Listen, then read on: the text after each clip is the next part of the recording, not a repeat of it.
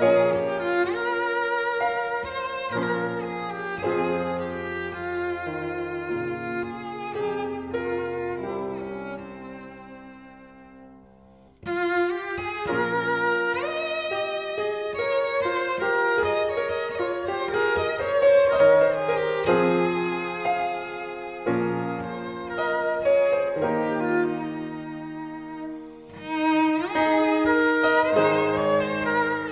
you.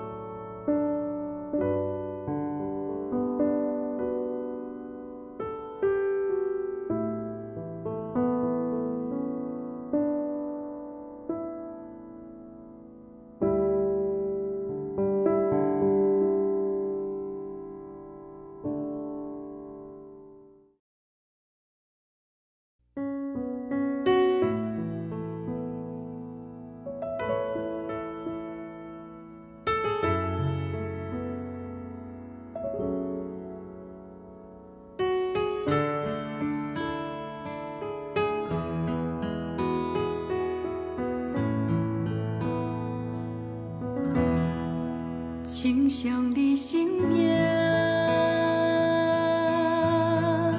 清香的生命，因为你名这奇妙，堪得阮来学咯。亲像你生命，亲像你生命，因为你名这奇妙，堪得一大学路。跨过时代空间，你是起头到永远，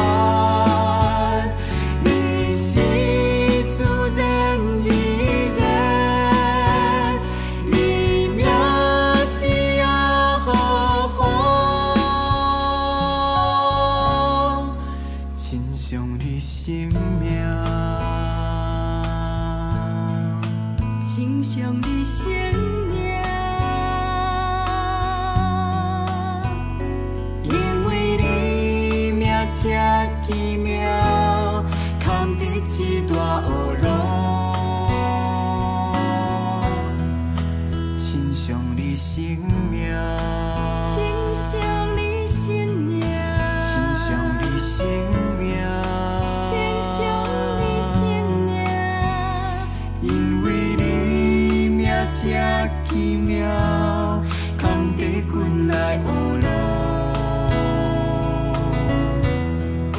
清香的生命，亲像你生命，清香的生命，亲像你生命，因为你名这奇妙，堪得一大学路。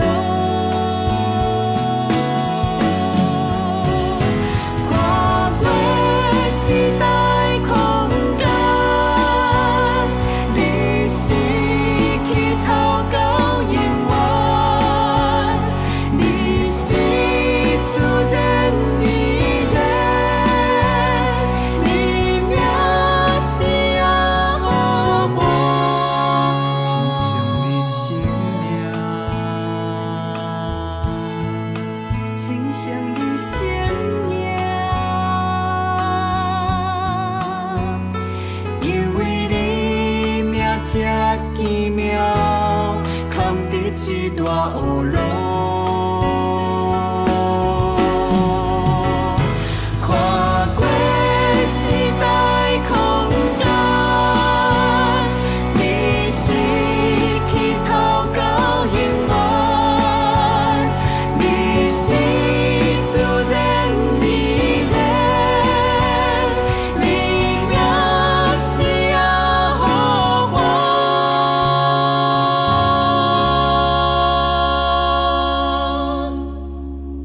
清香的生命，清香的生命，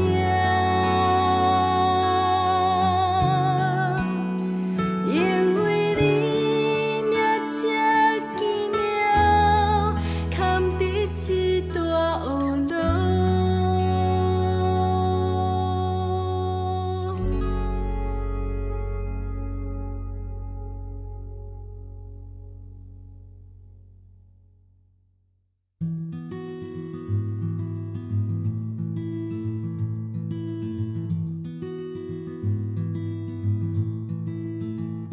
主你是卑微，转为尊贵，世上心流泪，转为笑颜。患难生忍耐，忍耐生老练，老练生盼望，盼望不知羞愧，就没有失望。心中充满盼望，盼望使眼睛明亮。道路虽崎岖，你与我同行。心中充满盼望，盼望使信心刚强。信靠每一句应许，生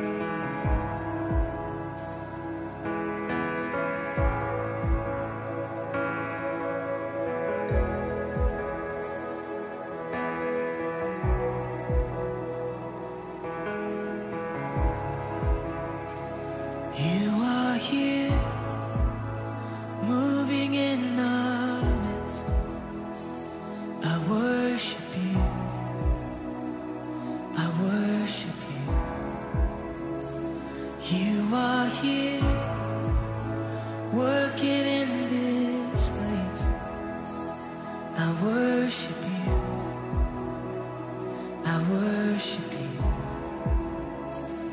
You are here, moving in our midst.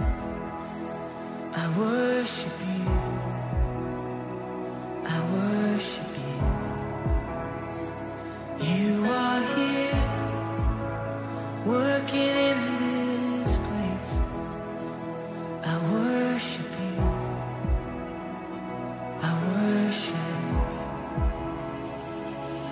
You are waymaker, miracle worker, promise keeper, light in the darkness. My God, that is who you are.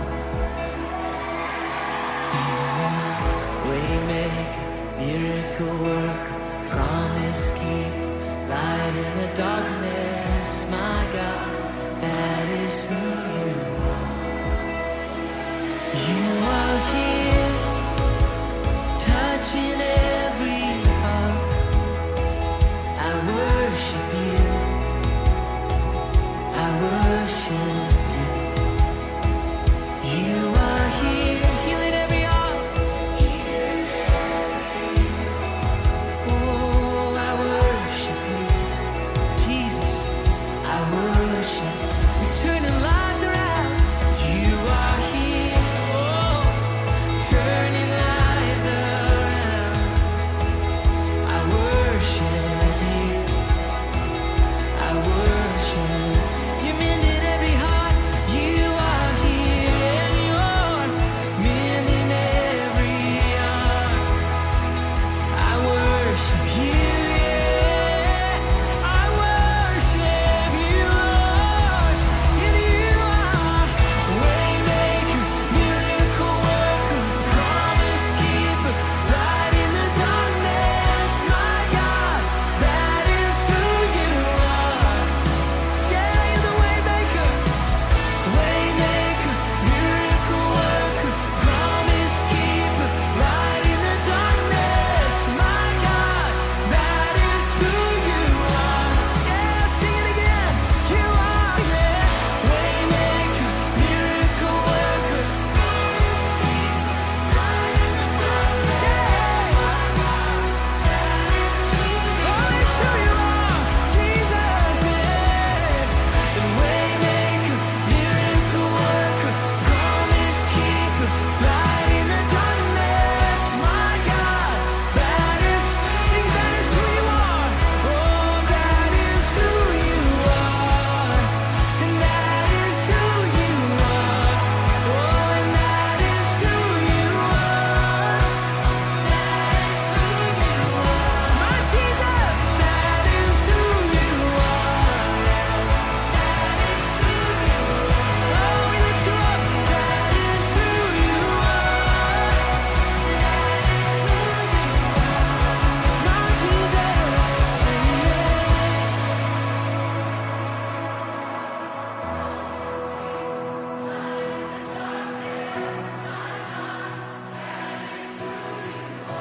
Yes, it is, yeah. It's who you are, waymaker.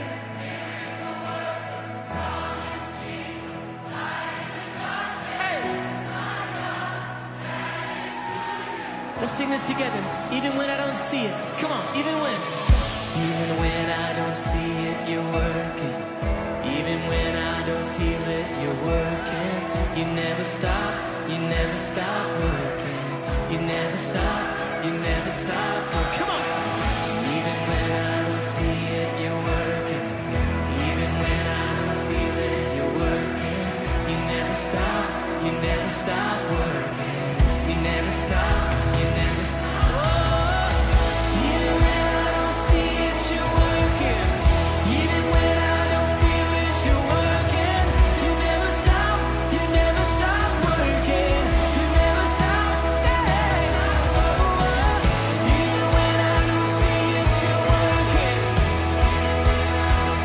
Yeah, you never stop. You're the way maker, yeah.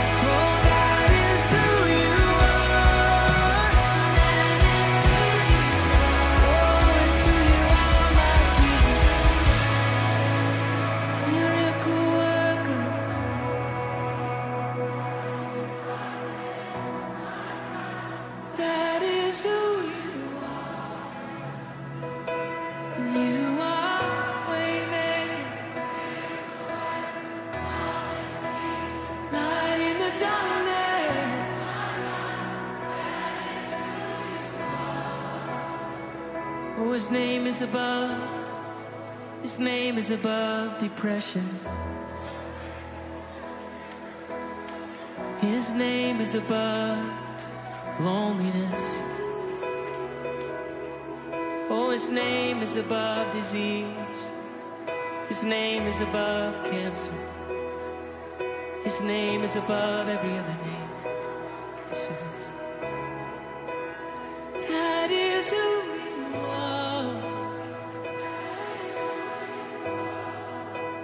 That is who you are. Jesus. And that is who you are. Oh, I know that is who you are.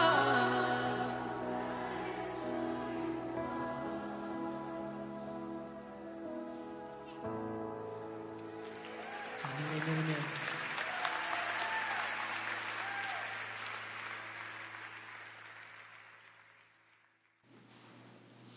Let us pray. Dear Heavenly Father, your name be praised. You are the Almighty God. In you there is grace, righteousness, love, and compassion. Please forgive us for our trespasses and guide us going forward. Enlighten us so that we act according to your will and that your name be glorified. This we pray in the name of Jesus Christ. Amen. Now we welcome the message from Pastor Lin De Zhao.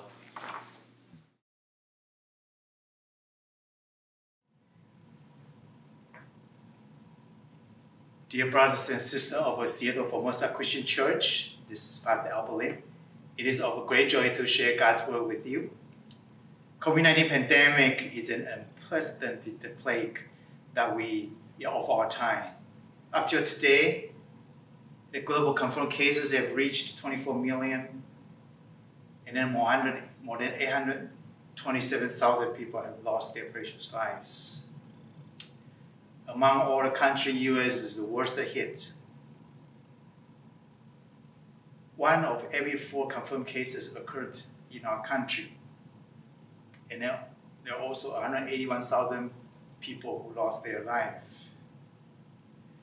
Since the stay-at-home order took effect in my state, the state of California, almost 6 months ago,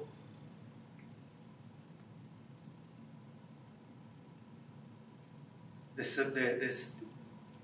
pandemic is still severe, and then gradually people are losing their patience.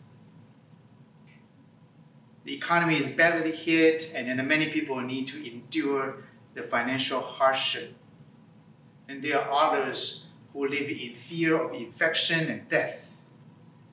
They cannot live a normal life. According to CDC's most recent research in June, among young adults between the age of 18 to 24, roughly 30.9% of respondents said that they have symptoms of anxiety and depression. 30%. That's almost 1 out of 3. And then the 26.3 respondents reported a trauma and stress-related disorder because of the pandemic. And among them,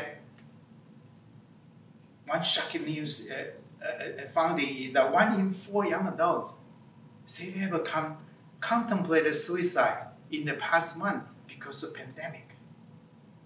It seems like during the trial time of a pandemic, there are many people who are afraid to die. And at the same time, there are many people who are afraid to live.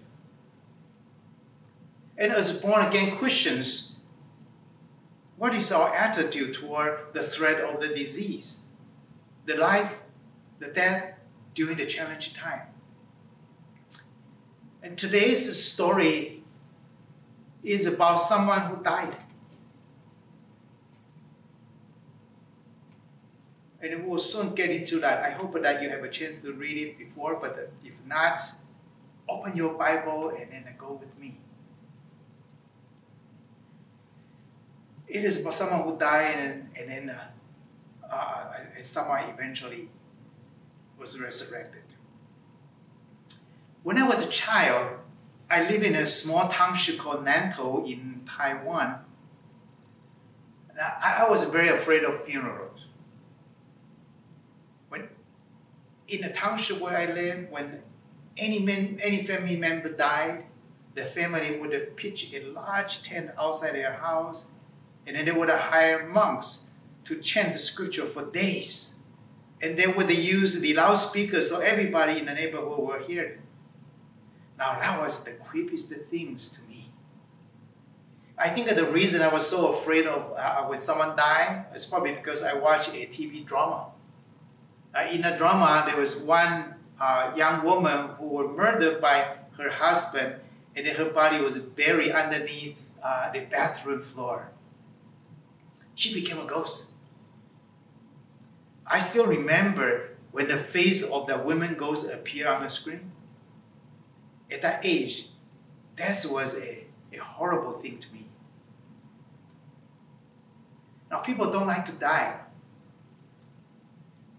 They don't even want to talk about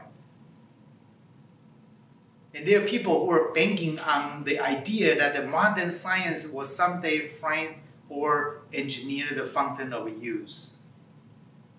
So they try to have their bodies or merely their heads frozen in a liquid nitrogen at the minus 320 Fahrenheit, awaiting that day when medical science will discover a way to repair their dead cell and then a molecule structure so that they will be revived. And there's a company called Alcor Life Extension Institute located in Scottsdale, Arizona. They provide this body preservation service called cryonics. How much is the cost for cryonics? Well, $20,000 US to have their entire body frozen. And then $80,000 to just have their head frozen. Interesting, the CEO of Alcor cautions, we have to tell people that we don't even know how this will work, whether it will work. However, their business is still thriving. A 50-year-old member of Alcor explained to a reporter why he wanted to use the company's service when he died. He said, for some strange reason, I don't want to die. I love being alive, okay? Let's get on the story today.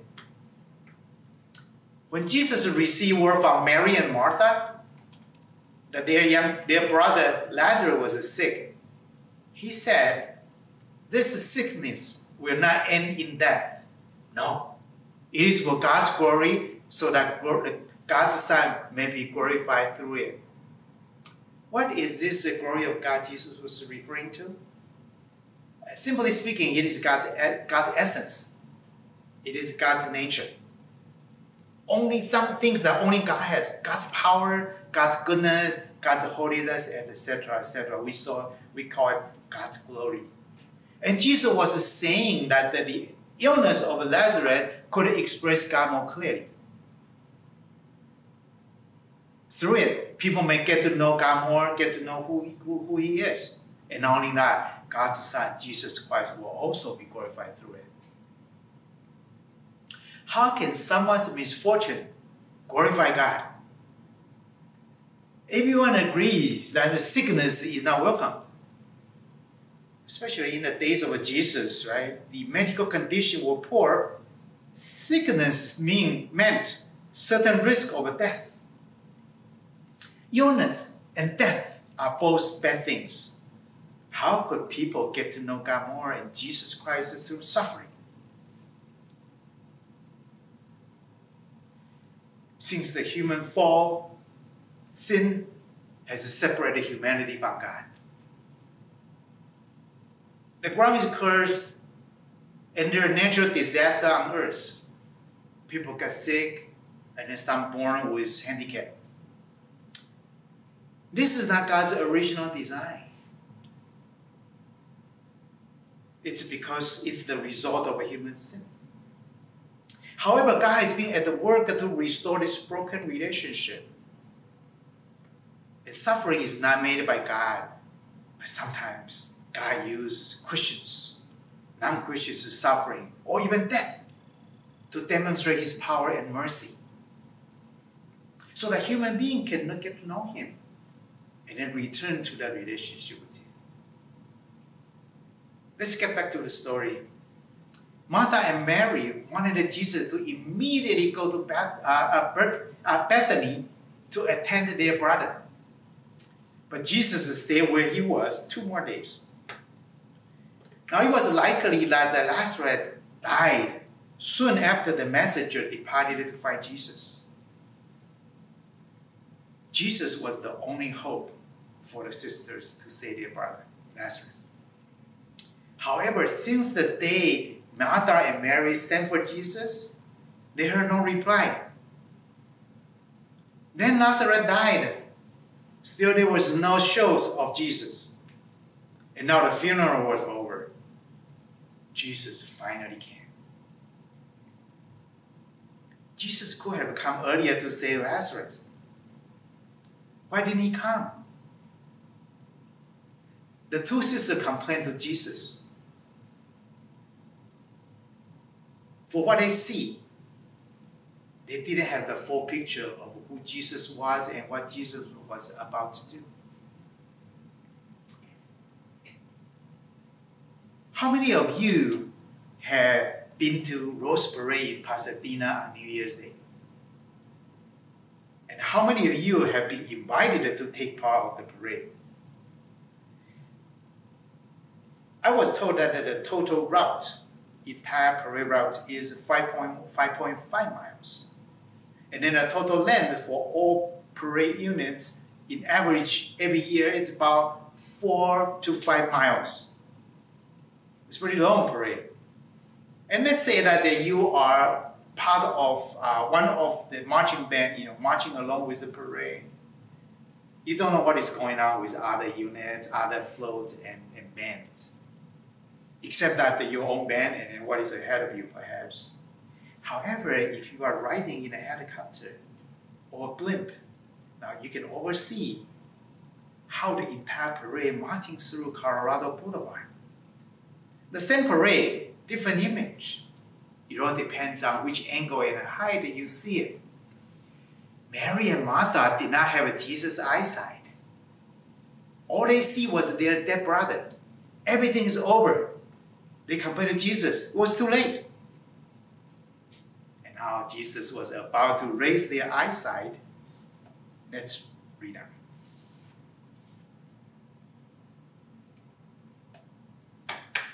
On Jesus' arrival, Lazarus actually already died it being in the tomb for 4 days. Because the funeral happened on the same day when people died.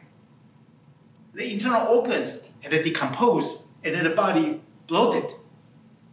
Mary said to Jesus, if you had come, if you had been here, my brother would not have died. Jesus said to her, your brother will rise again. But Martha did not understand what Jesus was talking about. She was saying, yeah, at the end time of resurrection, he will be resurrected. Jewish people believe in end time resurrection. Pastor Henry Blackaby gave us the new insight on Jesus' conversation with Martha and Mary. According to Blackaby, Jesus seemed to say to these 2 sisters, you are exactly right. If I had come when you asked, your brother would have been healed. You know that I could have healed him. You have seen that I did that with other people. But if I come when you ask me to, I would have healed him. But you will never experience anything more about me than you already know. I want you to know today, I am the resurrection and the life. The one who believes in me will live, even though they die. And then whoever lives by believing me will never die. Now verses 25 and 26 of chapter 11 are a great declaration of the Son of God. And immediately following that, Jesus would demonstrate that this is no empty declaration. He would raise Lazarus from death. According to Jesus' declaration in the original Greek, Jesus was not saying that he will provide resurrection and life, or he can point to some direction that has resurrection and life. He said that he was the resurrection and life. The original Greek in the gospel, ego eimi, which in English translation as I am, refers to Jesus' essence. 7 times Jesus used ego eimi with a predicate to describe who he is and what he does. I am is actually God's name. Jesus says, I am resurrection. I am the resurrection and I am life. What it means is that life must originate from life. And Jesus is the author of life. Life comes from him. Resurrection and life are put together because they are of the same subject matter. It's all his essence. Through faith in Jesus, the death of earthly life has become just a mark or a sign of a certain period, and then a mark of sign or the beginning of the next period.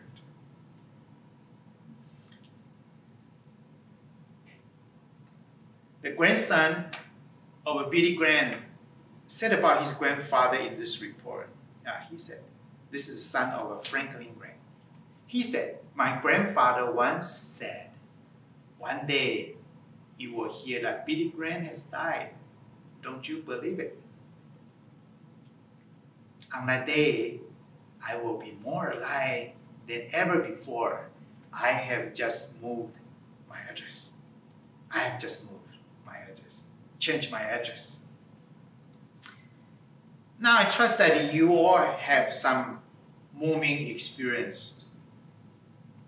Do you like to move? Well, I think it depends on where you move to. If you are moving from a 2,000 square foot single family home to an 800 square foot one bedroom apartment, now you have trouble fitting all your furniture. You would wonder that how in the world that you have accumulated so much junk over the years. But if you are moving to a 10-acre mansion, then you don't worry about the trouble. You wouldn't feel any trouble at all. The senior pastor, my colleague at TLC, Taiwanese Lutheran Church, Pastor Paul, he has moved 20-some times because of the ministry. When you are moving on earth, you may not necessarily always move to somewhere better and better every time. But as a Christian, the last time you move is guaranteed to be the best, because you are moving to heaven, to the mansion that Jesus has promised that he will prepare for you. And therefore, through the faith in Jesus Christ, the death of a Christian is like moving. Life is no longer bounded by death. And then the death no longer may willfully intrude people's life. The resurrection of Jesus Christ and then the fact that he raised Lazarus demonstrate to us, in Christ, death has lost its power. Jesus will give eternal life to those, and then that eternal life will have no end.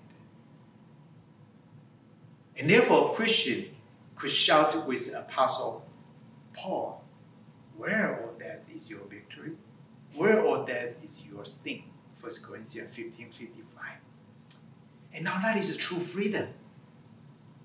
Even death cannot limit it. That is the true freedom. And therefore, that with that we have a newer and a higher eyesight to see illness, to see life and death. Those who are in Christ will be with God in eternity. Now, this doesn't mean that Christians are immortal. It's just from the moment that they believe in Jesus Christ, they are no longer under the power of death.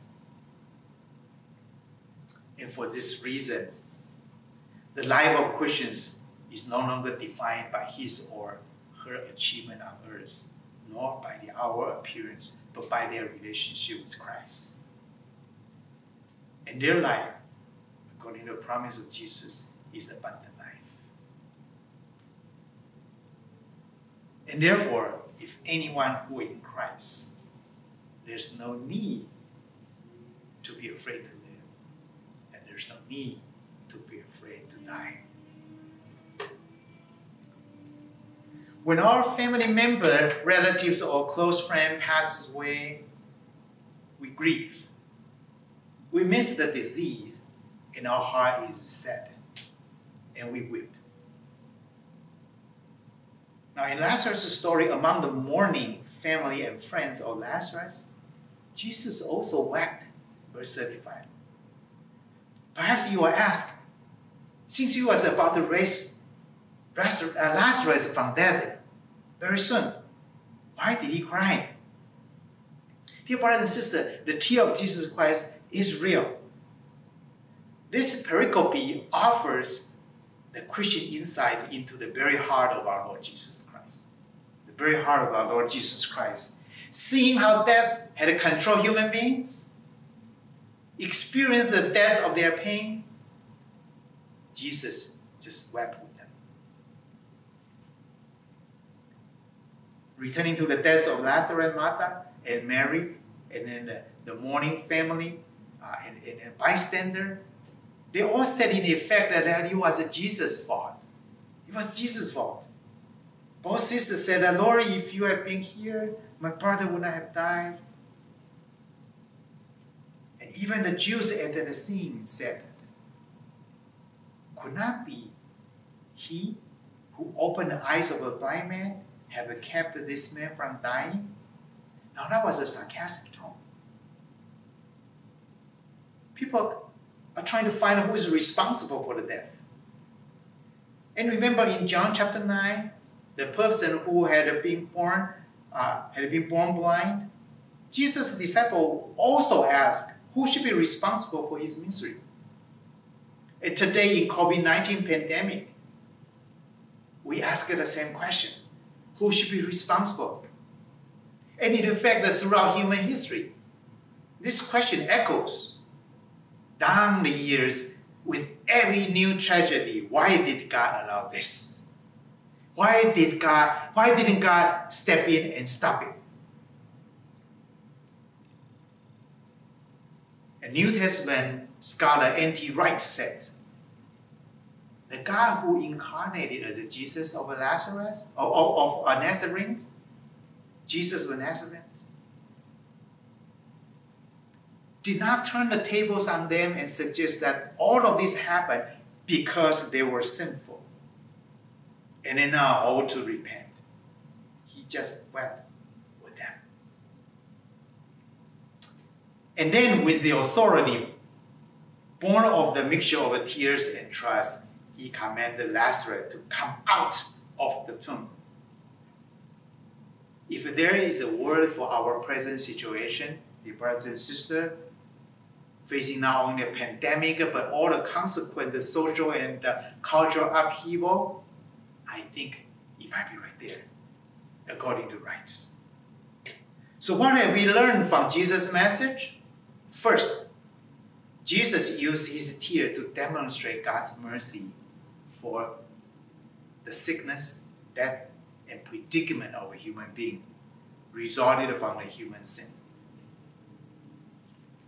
Christ is the God who weeps for human suffering. Second, Jesus redefines what it means when he says that God is in control in the midst of suffering. Listen to this. Through his resurrection, he has brought in the salvation to those who believe. He has redefined the life and death. The deliverance and an atonement happen at the same time. It's the same place. In Jesus Christ, there is the real life, the eternal life. Death has no effect on this new life. Jesus reminded the disciples that God did not create suffering, But suffering can be used by him to glorify himself, and then his Son is also glorified. Therefore, let's refocus on our eyesight on the God who weeps, the Lord Jesus Christ. And he also knows your tears. He is the Savior. He is mercy for us. And he is also the Lord of life. Someday, he will return to rule over the entire universe. And only from that angle and at a height, we will be able to see the full picture of life in the pandemic. And also know how to live. And also know how to live. Let me tell you about Sally, an elderly and godly sister of my church. A few weeks ago, her husband fell in the backyard and then suffered brain hemorrhage. I care for Sally and then a concern that she might be overly worried. While her husband was still in the ICU, I called Sally and asked her how she's doing. She said she was not worried. She said, I already have a husband who is constantly anxious. If I'm like him, if I join him, would our family be miserable? I choose not to worry. I trust that my husband is in God's hand. God will take care of him. God will heal him. I have joined a group of people who make a face covering for those who in need. This is where I'm going to spend my energy. This is the attitude that all of us should have during the pandemic. This is also Christians, the attitude Christians should have toward illness, toward life, and toward death. Before I close, I have 2 applications for you, dear brothers and sisters. First, during the pandemic, yes, we need to be vigilant in protecting ourselves, such as washing our hands and wearing face covering when we go out, but there is no need to be overly worried and too anxious to live a normal life. Whether you are a Christian or non-Christian, we are going to die someday. No one can change the fact. However, pay attention to the message of Jesus. He has redefined death and life through his own death and resurrection. He invites us to establish an eternal relationship with him so we can have an eternal life in him. All we need is to receive this free gift from him. Only then we will have a better and higher angle to see the full picture of the disease, life, and death. While we are not afraid to die, we are also not afraid to live. Because the life given through the gospel is abundant life. The life is a powerful life because that is life, the new life given by our Lord Jesus Christ. If you haven't settled that eternal relationship, would you consider today to call on the name of Jesus Christ? And second, God through the pandemic also reminds us the consistent call for repentance from the Gospels. Now is the time to be reflective of our own life and our relationship with Christ and respond to his call for repentance. Repentance.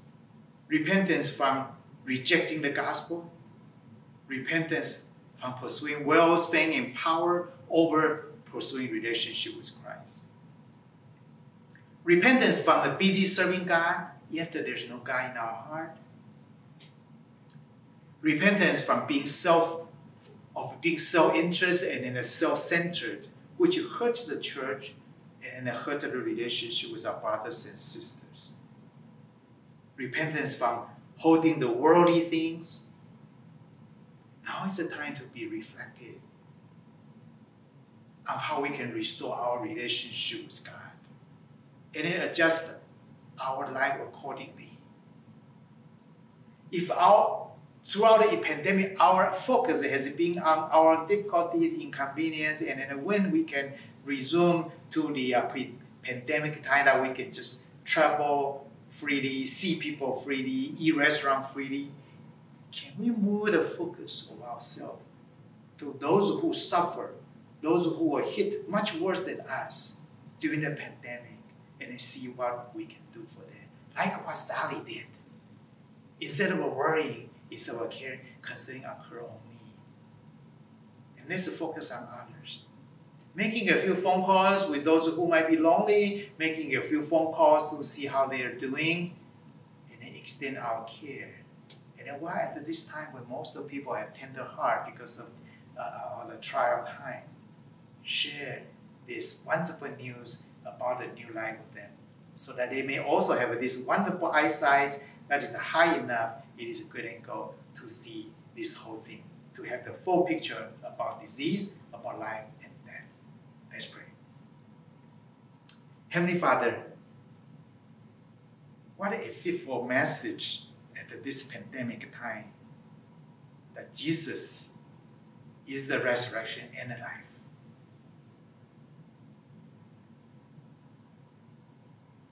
And through our relationship with Him, He invites us to do so, that we may also partake in this eternal life. And then, everything is now redefined. The earthly death now becomes just a mark, a sign. It just marks the beginning of a new, eternal, holy life. And what a wonderful gift of a life from our God. And I pray that during the pandemic time, this message is ever refreshing for every Christians who have been focusing on their own inconvenience and misery. And then they may live their life. They are not afraid to die, and they are not afraid to live, but just concerning how the life can be used by God for the blessing for others. And I also pray for those who have not yet settled this eternal relationship, that Jesus' invitation extend to them as well. During the pandemic, they can hear this wonderful news that God become man and then die for sinners. I pray that they can hear this wonderful, completed good news story. I pray that our brothers and sisters are willing to share the story with those who have not yet heard, and so that more and more people may call on your name. And I pray all of these in Jesus Christ's name. Amen.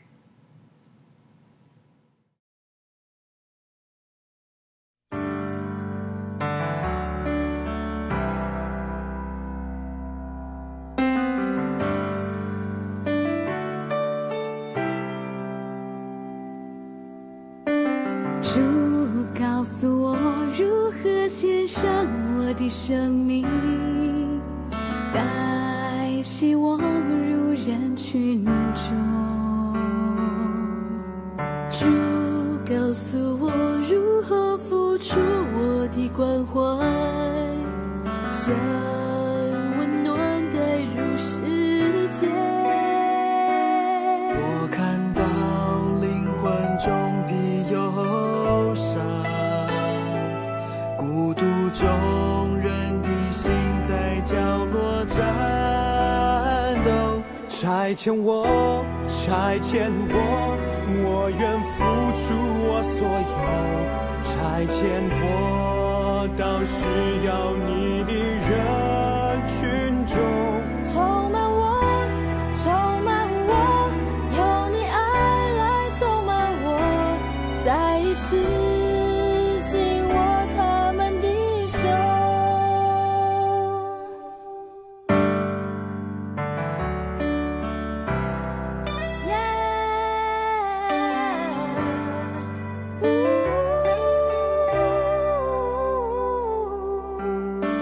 主告诉我如何献上我的生命，带希望入人群中。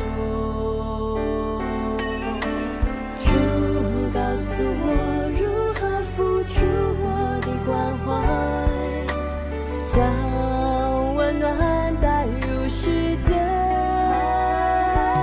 我看到灵魂中的忧伤，孤独中人的心在角落战斗。差遣我，差遣我。前我到需要你的人群中，充满我，充满我，有你爱来充满我，再一次紧握他们的手。再见我，再见我，我愿付出我所有。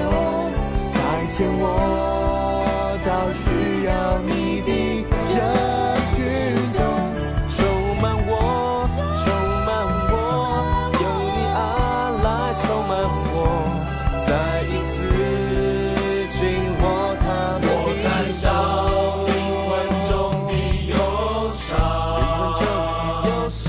孤独中人的心在角落战斗。我看到灵魂中的忧伤，孤独中人的心在角落战斗。差遣我，差遣我，我愿付出我所有。差遣我到需要你的人群中，充满我，充满我，有你爱来充满我，再一次紧握他们的手，再一次紧握他们的手，再一次紧握他们的手。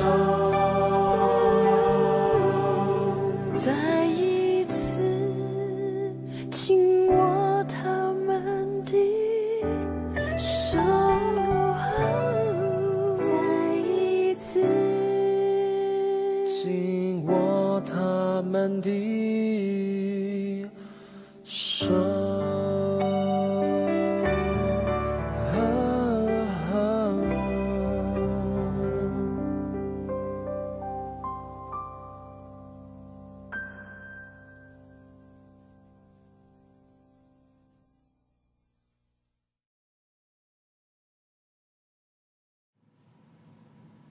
Now, if you are able, would you rise from where you are and receive the benediction?